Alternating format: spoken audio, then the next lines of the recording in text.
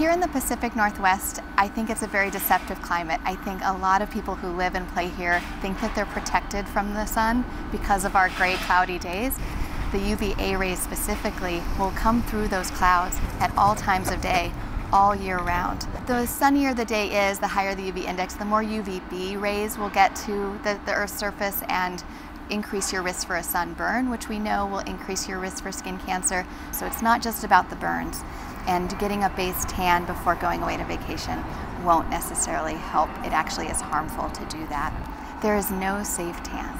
Sunscreen has been proven to prevent premature aging and skin cancer, so it works. When I look for sunscreens, I look for three things. I want to see that it's a broad spectrum sunscreen.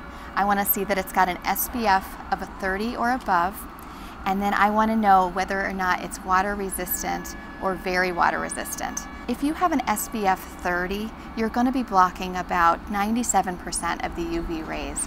And I think one of the biggest mistakes that patients make is they don't apply enough sunscreen.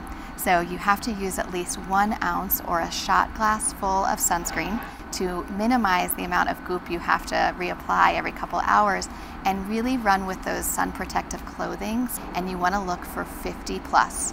And that means it's going to block 98% of the sun's rays. I think that everyone can be what the American Academy of Dermatology is pushing to be their own skin cancer hero right now. They can actually get to know their own skin and really develop a systematic way to check their skin for any changes.